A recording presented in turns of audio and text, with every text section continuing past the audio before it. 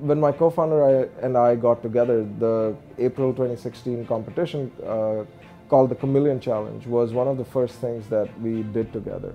The goal was to identify breast cancer in lymph nodes.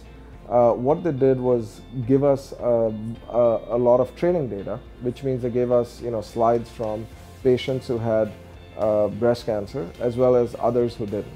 And our job was to train a model to identify breast cancer in new slides. Right? So there was a held out set of slides where we were to evaluate our system. The interesting thing that happened was that they then also gave the same set of test slides to pathologists, so to human pathologists who were kind of competing against the machine.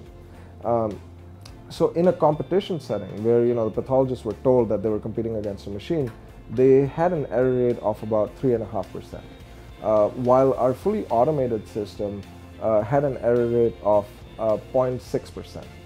So essentially, it was it was already doing better than pathologists, but the result that was even more shocking was when the same test set was given to pathologists in a clinical setting, meaning that they have to go through a large number of slides. They're not spending as much time as they want on each slide.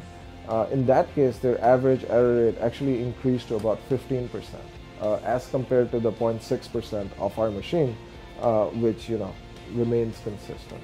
And that was a very significant advance compared to systems that had existed before. And so we won the competition, which was great.